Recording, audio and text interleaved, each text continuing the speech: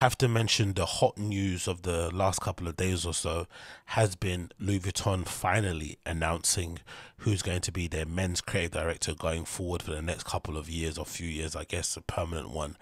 And it's been a bit of a wild card pick, a little bit of a pick that came out from far, far, far out wide that I wasn't really expecting or really I would have guessed in any way, shape, or form. And they've announced that Pharrell is going to be the next men's creative director. Pretty amazing, pretty sick, pretty out there, pretty unexpected, considering all the names that are being floated, considering the approach they're trying to do going forward, considering everything that was said by LVMH, the rumors, the insiders, blah blah blah. I don't think anybody really had Pharrell's name on their list in terms of potential replacements for the deceased.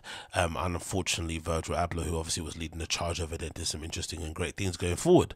So it says here, courtesy of the tweet from Louis Vuitton, Louis Vuitton appoints Pharrell as its new menswear creative director. His first collection for Louis Vuitton will be revealed this June, so only a few months coming, during Men's Fashion Week in Paris. So he doesn't have a lot of time to kind of enjoy the moment and to soak it all in and to receive all the DMs and the emails and the praises and the text messages and the calls. He has to kind of get to work pretty sharply to present this collection that's happening in June already. So pretty wild. So I would assuming he's gonna do his own collection. It's not gonna be anything that was archived from prior times of Virgil. We saw what happened with the cult with the Kid Super guy. He kind of went in there, did his own thing for a while. So it's clearly something he has to turn around pretty quickly. And then we got more information here, courtesy of Louis Vuitton. So Pharrell joins Louis Vuitton as the men's creative director and will debut the collection for Louis Vuitton in June during Men's Fashion Week in Paris. That's Pharrell there pictured signing the contract. It looks like a football player sat next to, I think, the new LVMH CEO, and I think he's also the person who might be responsible for bringing Pharrell over there. So there's a lot of overlap in that regard. And another tweet here saying Louis Vuitton is likely to welcome Pharrell as new men's director. His first collection will be revealed next June during Men's Fashion Week in Paris. So this is pretty interesting. I think when I read it originally and it said next June, I just assumed they meant next year, so that would give him ample time to kind of get his feet under the table and learn and kind of, iron out the kinks and blah, blah, blah. But they actually mean next June, as in June coming up, which is pretty crazy to think for somebody that has no fashion experience. So for me, taking into consideration just the pictures overall, I think that's be a good way to kind of tell the picture. So there's a picture here of Pharrell. I don't think it's an old one. I think it's a recent one, but it could be old because the guy is always ever young. He's like the flipping black, Benjamin Button.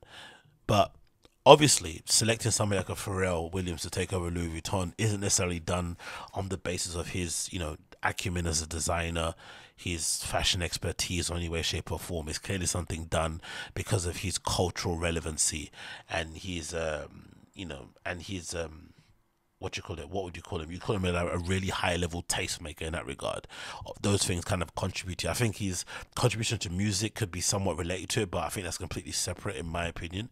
But I still think him culturally as a person would obviously lend people like Louis Vuitton to look at him and think, you know what, he could be someone to take us forward, especially when you think about what Louis Vuitton was like when Virgil was in charge. I think they realized that having that person leading the charge who was a cultural phenomenon kind of did a lot more for the brand and its reputation, how it's perceived, than having somebody that's really technically astute in terms of putting together collections and designing clothes and whatnot. So that makes a lot more sense, right? Pharrell Williams gets it in that regard. Then I look at this picture of Pharrell Williams sat next to the LVMH CEO, and it makes me think, you know what, this should always been the option. This was always going to be the pick because it feels like a fresh pick and it feels like something that this CEO probably dreamt up himself as an idea. Because I feel like the names regarded or floated prior, like the Martin Rose, the Gradeswell Bonners, the Samuel Rosses, I think those names were names that were floated by whoever was in charge prior. So whoever hired, again, I don't know any details. I'm just kind of guessing off the seat of my pants here because I think that's way more fun than flipping going in if I can find the information. So just bear with me, and I'm talking about this kind of come from my point of view, as ill-informed as you may think it is. Just bear with me. I have a feeling that whoever signed Virgil Abloh to Louis Vuitton at the time to make him into a director is not the same person who is now in charge. And that person, which obviously would make sense because it's a new CEO, I'd assume.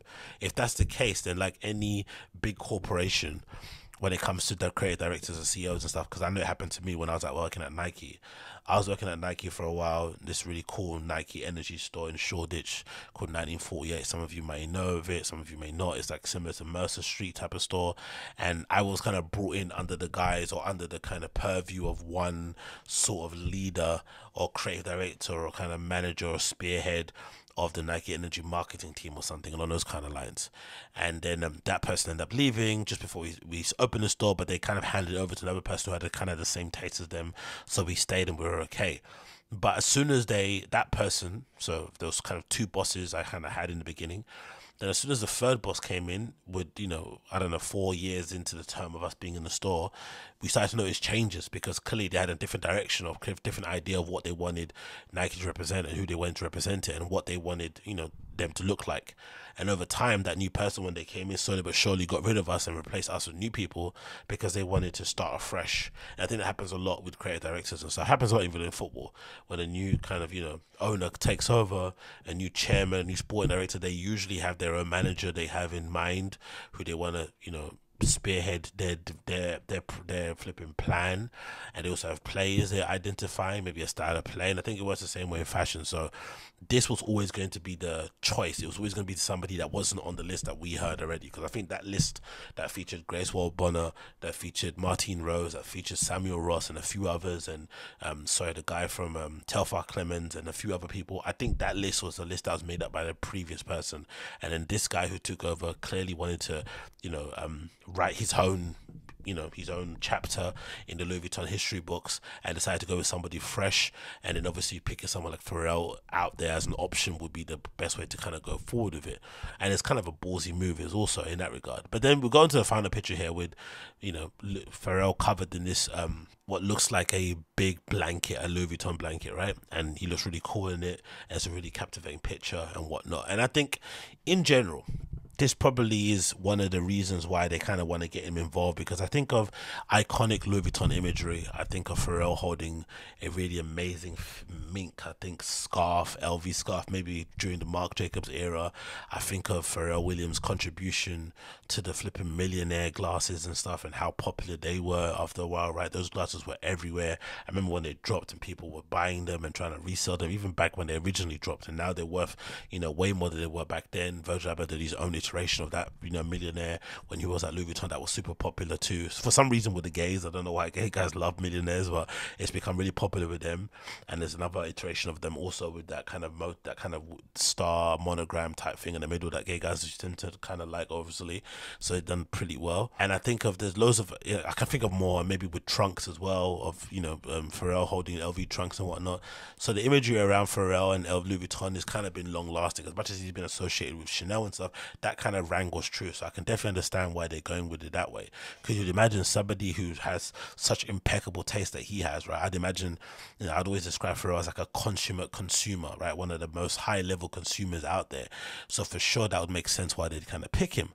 But the issue that I kind of have with it, and I think it's kind of a little bit of a problem, because I don't think the fashion industry has been really honest and upfront about it, is that it really does set a bad precedent, and it probably is a little bit demoralizing if you're a kid out there at the moment going to Parsons, going to Central St. Martin's, going to University of Arts and other places as well that study fashion and whatnot. It can be quite demoralizing to see somebody who has absolutely zero fashion knowledge, experience at all in the industry getting such a prestigious quote-unquote job.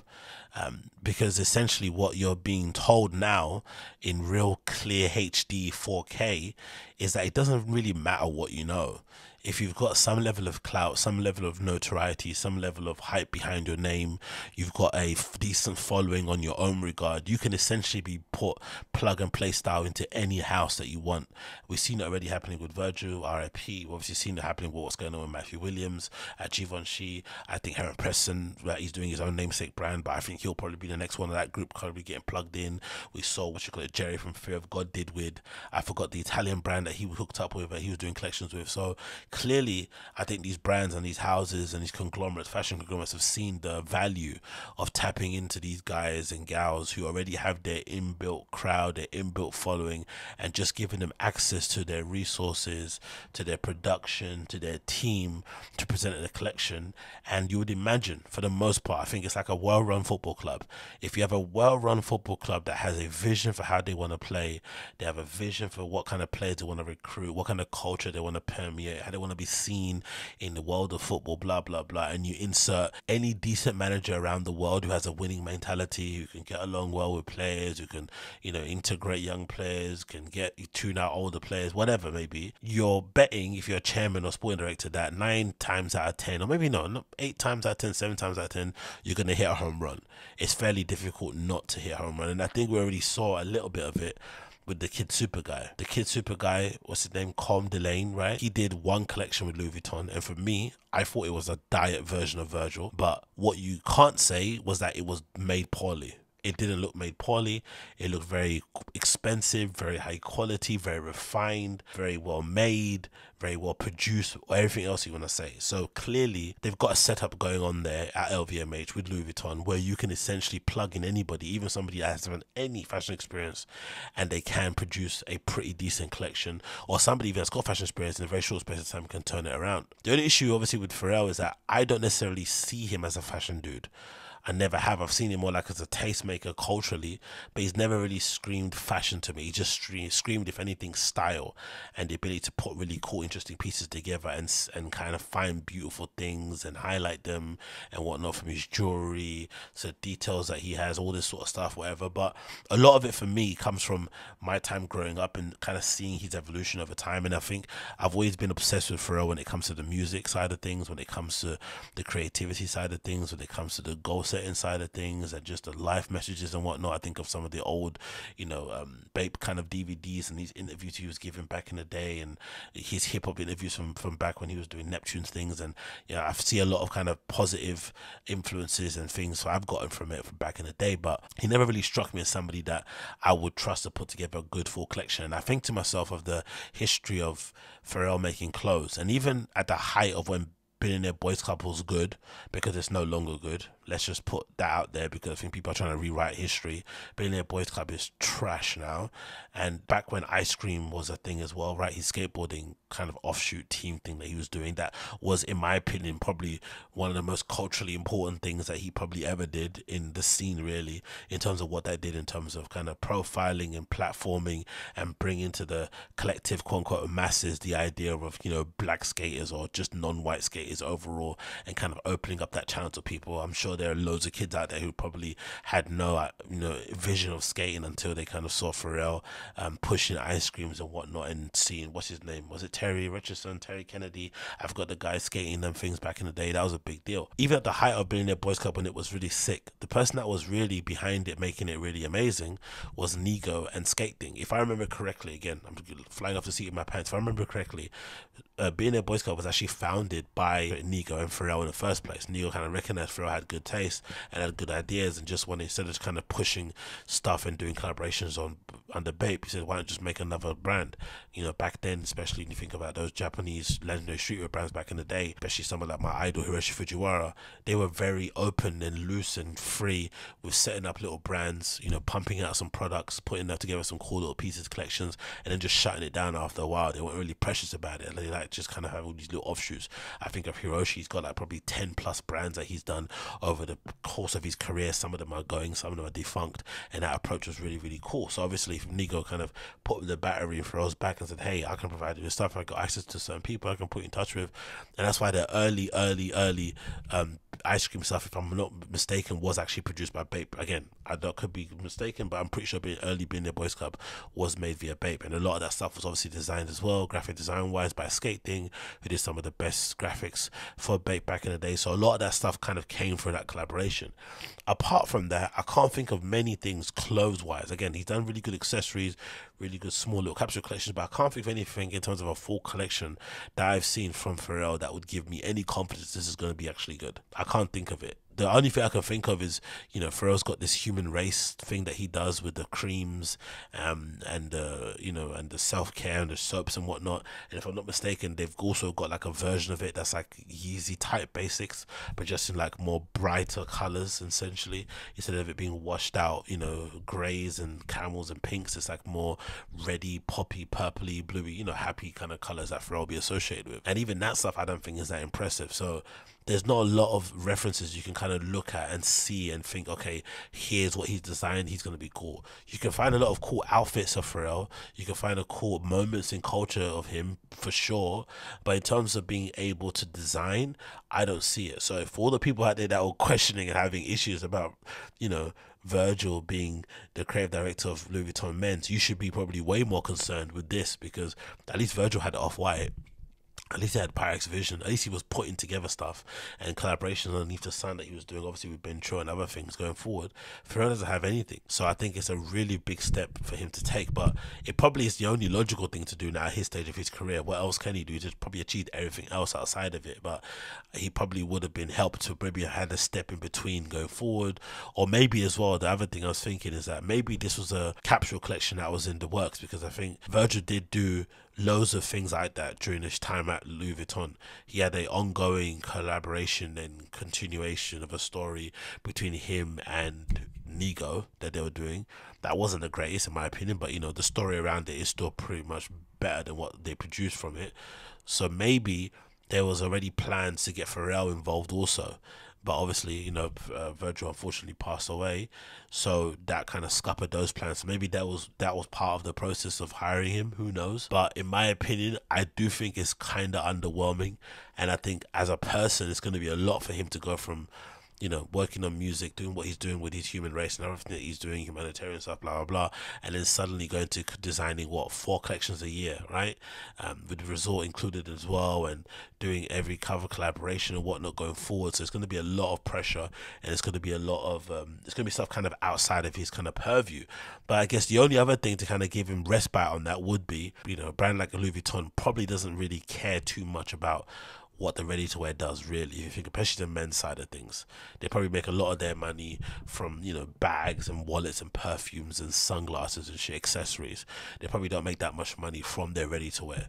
But that's why the Pharrell kind of that's why the Virgil Abloh appointment was so cool and interesting, and kind of was a big moment for them, because they got to kind of have a free shot, and they kind of, you know, hit it out of the park essentially, because they got somebody that was a self-sufficient beast of a guy who wanted to pump out as much product as possible. And you know, these companies do like to pump out product and, you know, have stuff kind of filling landfills and choking turtles and stuff.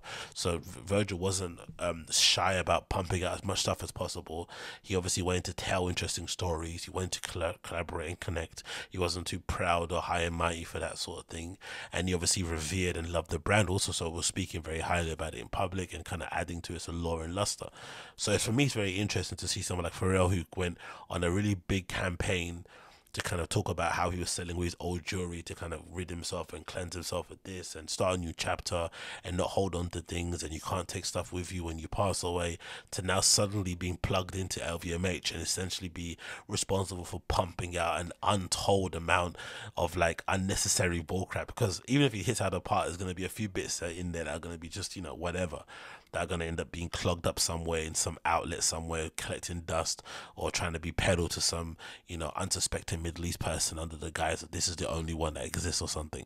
That's going to happen for sure. So it's very, there's some sort of level of hypocrisy in there. In 1 minute you're selling all your stuff to get rid of it, next minute you're linking up with VMH and you're going to be responsible for many turtles kind of, you know, being belly up, flipping at the bottom of the ocean somewhere. But hey, you got to do what you got to do. But of course, in terms of what it does for the kids, it's pretty sick. They're going to be able to see, you know, somebody, you know, who's they kind of respect as a genius on one side of things in terms of music and the challenges, and seeing them kind of do it in real time and be able to kind of relay that message, or how they do things across over to fashion, which I don't think is going to end well personally for me. And the one thing that made me think in the end of it, that kind of made me laugh when I saw this immediately, was like, if you're a fashion student out there thinking and seeing Pharrell kind of get this job, the one thing that kind of came to mind was this iconic clip. And what he said is, you are a celebrity. So basically what's going to happen is there's product here. And this is where you end up, right here. If you can communicate this product, you can make money off the product. Because look at Gaga. She's the creative director of Polaroid. I like some of the Gaga songs. What the fuck does she know about cameras? And I guess that's the thing you have to find out about Pharrell. One thing it does remind me of, I was thinking about as well a little bit, was I remember watching loads of these kind of panel discussions on Show Studio that used to really infuriate me, because I was thinking I was the only person that was going crazy seeing some of these students from fashion schools and really highly respected industry figures, you know, pontificating and getting really annoyed. I remember the early times of like Vuitton when it was doing bits, and Balenciaga when them decided to point in there, and other brands as well. I can't remember all of them, but I do remember them having a little real stick up their ass about brands that had become popular in the quote unquote streets with people, right? Real life people were buying these things and were really interested into it and were kind of invested into the story, blah blah blah. And for some reason fashion people just couldn't figure out, why is this popular, why is this good, you should be fanboying over this brand, over that brand, over that designer. And for some reason there was a lack of understanding or accepting of what the reality of the situation is. And I guess unfortunately for everybody involved, celebrity culture has kind of permeated and it's kind of at the level now where you have that girl from Love Island becoming the creative director of flipping Pretty Little Thing and stuff. And that only happens because brands realize the value of having these people who are well known in their own regard kind of get plugged into what you're already doing. So what they're essentially doing, what they're hoping, which is what these collaborations are doing, they're hoping that, you know, 1 + 1 = 2. They're hoping if they plug you into their brand, the key resource that you need to do, you'll kind of bring across your inbuilt fan base, and you also might gain a few more fans by the stuff that you produce. So you're essentially hoping that their inbuilt fan base can kind of translate over, and they can also produce given the access to the resources that you have, so that you can make that money back and, you know, gain whatever you kind of gain going forward. And this has kind of been the case for a while, maybe for 10 years plus, but we probably just, you know, maybe as people that are into fashion just didn't want to accept it. But this is currently where we're at. But I just still have the feeling that the gatekeepers, obviously there are some of them out there who are still perpetuating this lie and this myth that you have to go to fashion school in order to become the creative director or the head of whatever brand or whatever house and whatever line collection may be out there. And clearly we've seen evidence that it's not the case. Like, you know, we've seen it catalog over time, and it's going to become more frequent going forward. And I can definitely see, you know, some of these popping, you know, young streetwear brands and Instagram brands that exist out there. Don't be surprised if you see some of those dudes, you know, suddenly becoming the head of whatever highfalutin brand out there, because sooner rather than later these guys, these kind of like, you know, Pharrell generations, Virgil generations, Harry Preston's, even Matthew Williams, they're gonna soon become the older guys, the kind of guys that kind of are out of touch. And then soon the big conglomerates are going to start looking underneath them and start thinking, okay, what's the next tier going forward? And you're already kind of seeing a little bit going forward what's Ian Connor's doing with Pastel and how he's got ownership of that, and he's kind of trying to bring that back up. And obviously I'd imagine try and launch it as a more serious fashion brand, because he's already got a sicker thing going on. So I could definitely envision a future going forward where the likes of, you know, what's his name, where the likes of ASAP Bari and stuff like that gets plugged into a really highfalutin fashion brand, because they want to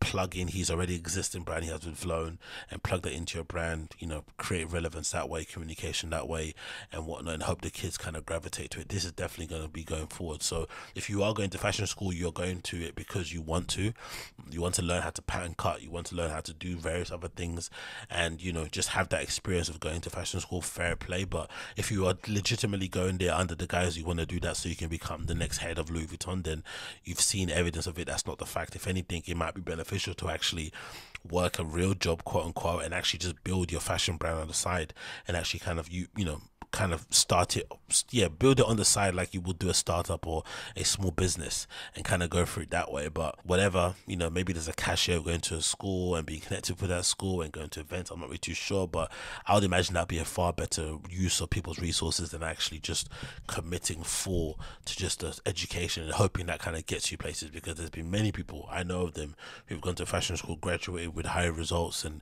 good references and whatnot, and have been able to land a fashion job. It's not as easy, because obviously, you know, it's a pretty competitive industry out there. There's a lot of really good people out there who don't have positions, so you're battling with a lot of people. So it would be nice to see a more variety of kids doing interesting things going forward. I think it's different maybe overall international, but I feel like in London, in the UK specifically, there is a lot of still relevance and importance being placed in going to a fashion school over just like actually doing the work in real life and setting up your own label, setting up your own brand, and trying to actually sell product to actual real life human beings, and kind of be able to kind of, you know, respond to certain things, be able to create for a certain market, understand business, blah blah blah, positioning, retail. All those things are really important real life skills people need, instead of just kind of focusing on the fashion fashion industry and trying to kind of speak to a very small niche plugged in group of people who don't really affect things on a big global scale. So in conclusion, I think, in my opinion, it's going to end in tears, this Pharrell appointment as Louis Vuitton men's wear creative director.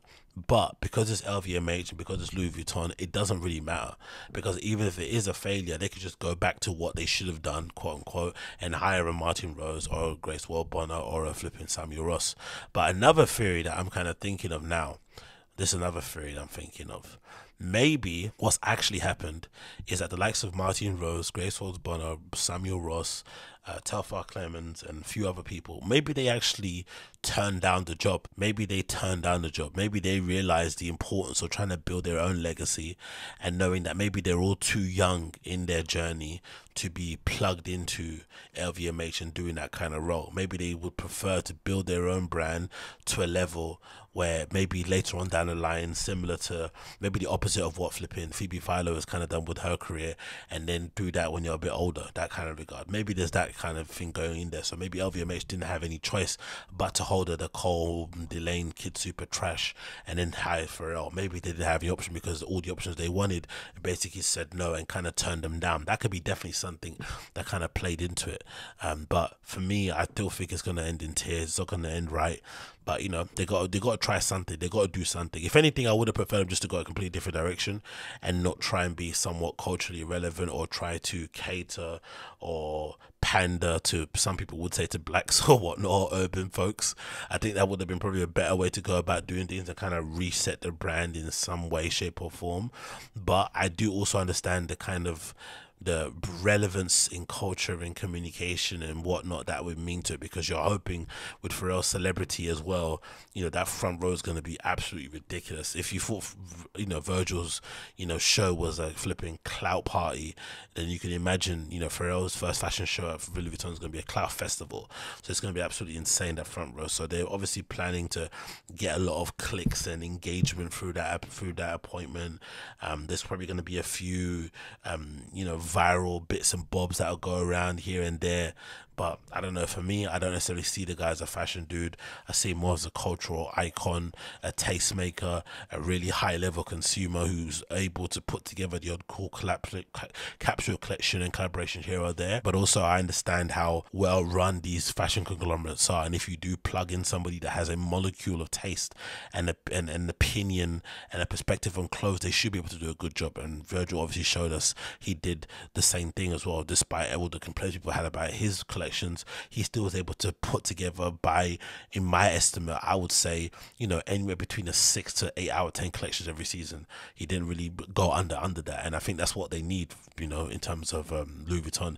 And if you can get them, you know, some sort of, you know, attention and spins online and stuff, that also kind of helps. But if you can deliver 6 to 8 out of 10 collections every year, you know, keep stuff, you know, somewhat on the up and up, you're gonna be okay. You're gonna be okay going forward. But hey, what do I know when it comes to that stuff, innit? I'm just a little old silly boy. What the hell do I know?